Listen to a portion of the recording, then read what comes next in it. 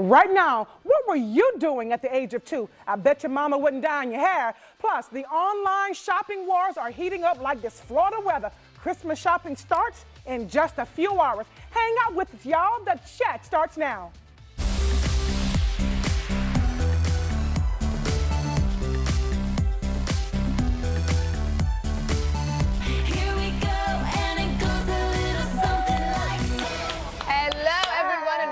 Chat. I'm Catalina Allures. We've got Henny back, Angelia, and guest host, licensed psychologist Dr. Roxanne Lowe joining the panel today. Very excited. Perfect day for her to be here. You'll see why in a minute. But before we get started, we want to get a check of the weather because it's summer in Florida with our meteorologist Lauren Routenkranz. What's going on, Lauren? Hey, good afternoon, ladies. We've got some storms on the radar, and that's, like she said, very typical for this time of year, but really looks like someone kind of lit a match across the first coast today. Lots of rumbles of thunder, pockets of heavy rainfall, and then also the possibility for that minor flooding on the roadways and some gusty winds. So let's go ahead and zoom on here. Jacksonville right now, the metro actually looking okay, but just to the north of us, looks like we're seeing some downpours, and I'm expecting this to kind of fill in from north to south with that sea breeze pushing inland throughout the afternoon. Also down towards Nocatee, they're about to get a good downpour right now, shifting a little farther south in St. Johns County. Really ominous looking clouds in St. Augustine, but they're not seeing the worst of it just yet. I am watching this particular cell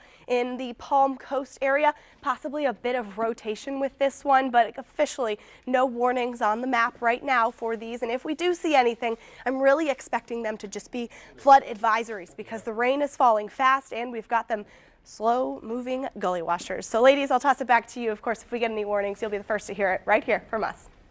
Thank you, Lauren. And despite all this humidity, Lauren's hair is on point. I'm very jealous. And her shoes are super cute also. Right. All right, so Henny, you've been gone for an entire week. Where were you? Tell us what's been going on. Yes, I have been gone for a week. I was in the Lou. I was in St. Louis. I had the time of my life. I actually had the opportunity to take part as lead host in a pilot TV show that our company Tegna is doing. We're trying to get off the ground. These are a couple of photos of what I experienced. One of the days we were inside, but 2 of those days we were outside in the heat for 8, 9, 10, 12 hours. Ooh, yes. It was brutal, but I wouldn't change a thing. The show is actually called Fix My Ish. My ish? My ish. That's that right there. And your ish can be sorry. Yeah, and your ish can be anything. Ish is a nicer word for a word we can't say. Oh, yes. okay. Yes. Yes, it's a nicer word for what we can't say. Yeah. However, it's a show that is community-based. We're trying to get out there and we're trying to help people in the community get things done. So we were able to get a sidewalk replaced within a matter of hours. It was amazing how when you show up with the TV camera, how the officials got busy and they got that done for these seniors that were living in the poor, rundown community. We done a segment about doing makeovers on a very deserving lady who's kind of overcoming alcoholism, and she's trying to get on the right path, trying to get a job. So I was able to pick out a couple of outfits for her, kind of dress her and do my thing.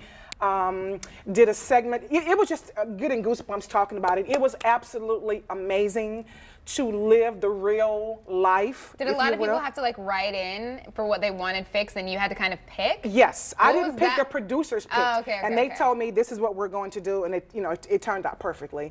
You know, just the thought of helping someone to fix something, especially the sidewalk situation. Before we got that sidewalk fixed, these people can barely get out of their homes to walk on the sidewalk because it was just that bad. Oh, and it had been that way for a while, but city officials had kind of ignored it because it was in the black community, and which often happens. So we were able to get that done, and these people were so thankful.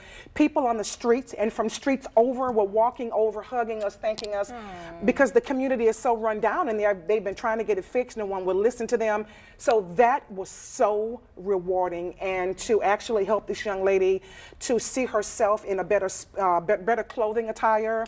When you look good, you feel good. I mean, that's what she said. Yeah. That's what. She hugged me and cried and cried. She had never experienced those type, clothing. It was just absolutely amazing. And when I see these shows, I always wonder who pays for these things. So the clothing, do people donate these things, or and then the sidewalk? Who does the city pay for it? I always wonder, like, where does the funding come from for this kind of stuff? So you bring the idea to fruition, and then who pays for this? It was amazing. I was so happy to be there. So I'm back. Yeah, well, we missed you. A lot of people missed you, so now we're glad that you're back. And it's time for you to weigh in on some of these stories. All right. So the first one: a South Carolina soccer league is facing backlash after banning cheering, good and bad, when the season starts this fall. They're calling it Silent September. A representative says the board took this step because parents were not paying attention to the current rules. So when the season starts, there will be no cheering or jeering. Parents will just have to enjoy watching the game. And if they ignore warnings to remain silent, they will be asked to leave. So, Dr. Lowe, you are our resident psychologist on this one. You also have a child playing soccer. What do you think about this Silent September rule? I think it's tough. You don't want to throw the baby out with the bathwater. I mean, we have a son ourselves. Throw the baby out with the bathwater? What? You never heard that saying? No. That's such a Southern saying. How do you not know? It means don't throw everything out. Oh my, that was cute though. Okay, sorry. Yeah, you know, so you don't want to just punish the whole crowd because of a disruptive parent. You're going to have that, but I think, you know, in sports, especially kids sports, the adults on the sidelines and the parents and the siblings are as much excited to be there as the children. And I think sports is such a bringing together and a coming together of positive energy. I mean, of course, you're always going to have those people on the sidelines, but you hate to quiet down the whole crowd for a few, you know, uncanny. Yeah, so a kid scores a goal and no one can cheer for Well, you know what? It's one of those things where one bad apple spoils the whole bunch. Right. Because you have those parents who... That's the baby with the bathwater. Oh my gosh. You have some of these parents that's doing this for themselves. They, as we all know, these parents get super, super overheated, and next thing you know, it's physical. Parents are on the ground fighting. Your kids are standing there watching this. And this has been going on not just in Carolina, this happens everywhere. And this affects no one but the child because they have to witness mom and dad out of character and acting crazy over a kid's soccer game. See, I like it though, because I mean, I remember playing sports as a child, and if my parents weren't on the sideline yelling for me and, you know, encouraging me or saying, you know, no, don't do that, I needed that as a child. And Well, they I won't think get it in that's, Carolina right now. but I think that you need that as a child. I think you need that, no matter what it is, positive or negative reinforcement. I think it's a good thing, and it's showing passion on the parents' side and love and affection. And I think you see need the way that. our son pipes up when his dad is on the sideline. I could be screaming my whole heart out, but when his dad stands up there and starts cheering for him, I mean, he goes. It's like the adrenaline force behind You know him. what? There was an interview I watched with this story, and it was a young little girl who said when her mom is on the sidelines yelling for her, she reacts the way she do out of fear. So it's a difference. It is a huge difference. I mean, that probably reflects more on the parenting style than it does on the other kid. You're not going to change a parent by saying you're going to silence you. You're not going to change them. It's not going to work. I don't see any kind of way. Now, this soccer team, it is actually the largest youth soccer league in South Carolina. It is actually the #1 reason why referees don't come back, because there's a there's a high turnover. Because the parents acting a fool. Y'all sit down somewhere. It's too much. And it's because of the parents.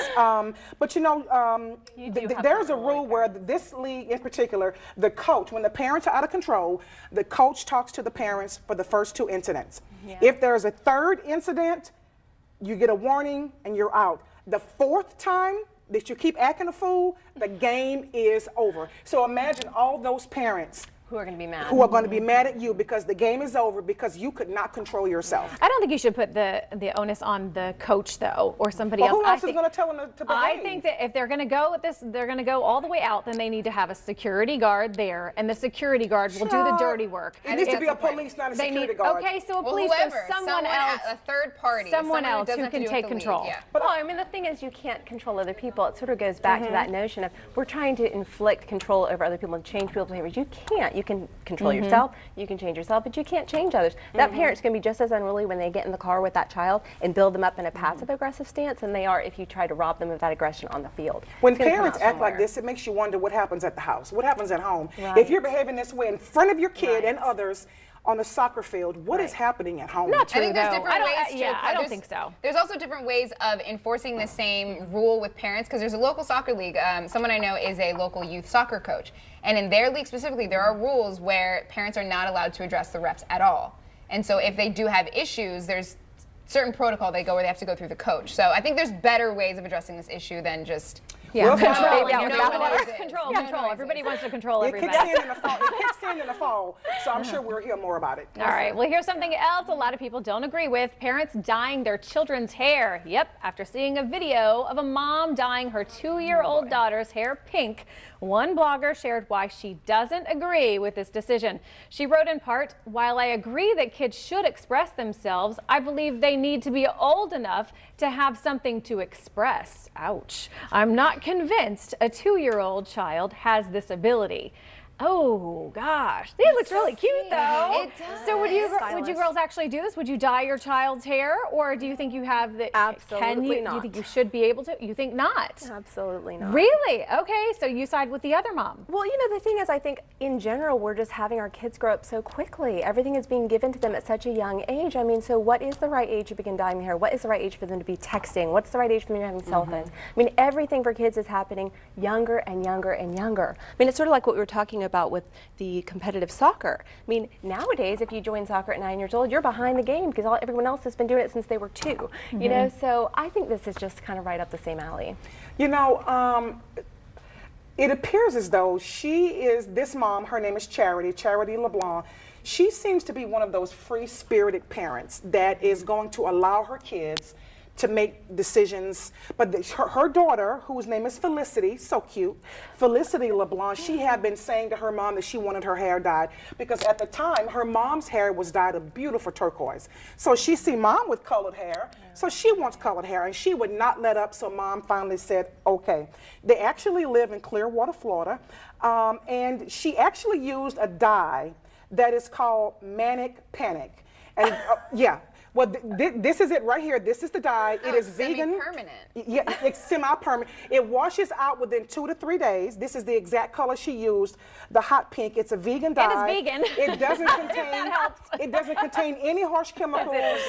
So basically, it's just a tint that she put on the hair, and it washes right out. Ploy. First of all, the fact that it says vegan is such a marketing ploy. You never really have to worry about animal byproducts in your hair products at all. Okay, so that's purely for marketing. Yeah. The only thing that bothers me about this is that her mom being like a hairstylist and seeming to be a very big part of like this beauty blogger kind of community online is that they get a lot of pressure from their fans for them to constantly push and see what else they can do and see how far their creativity can go. And I don't really like what she did dyeing her daughter's hair. I think buy the girl some wigs because then she can, you know, change her hair color as often as she wants and you're not doing 2 years old is too young.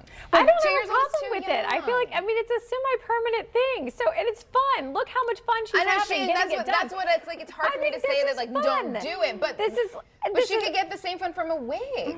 But what's the point? I mean, a wig or dye, what difference does it make? You're actually putting something on the child's hair to give her a different look. So what's the difference? Let them have a little fun with it, and then so it washes out in a couple weeks. And she had her fill of pink hair, and she's not going to be begging mom for it anymore. I mean, it's just like a child begging for a cookie. She'll be begging I want a cookie, I want a cookie, I want a cookie, I want a cookie, I want a cookie. Mommy, a cookie. And you finally give them a cookie, and then it's like, whatever. Don't want a cookie anymore. You know, I mean, it's the same thing. Kids this age are going to have fun no matter what you tell them is fun, you know? And so I think it's wherever you direct them. She's loving that because her mom loves it. Yes. Because her mom did it with her. Yeah. You know, not because it was hair dye. If you gave her, you know, a little flower on the table and you said, Mommy loves flowers on the table, let's do something really creative, she would be just as excited. You know what? Her mom is actually this huge workout guru, and she watches her mom do all these videos in the house. I mean, crazy, strange exercise videos. And one time, mom actually caught little Felicity pulling on the bars, and she said to her mom, "Look, Mom, I am strong like you." Yeah. So she's definitely mimicking what her mom does. But I'm not convinced that mom didn't do this for what we're doing right now, talking about it, because she is huge on social media. She has a YouTube channel, hundreds of thousands of followers on Instagram. I don't know. It is what it is at this point, you know. She probably did it for the views, for the likes. Guess what we're talking about her. I like her little pink hair. It was cute. All right, but coming up after the break, taking on internet trolls, our favorites. Dr. Lowe is sticking with us to talk about what makes those trolls do the things they do. We'll be right back.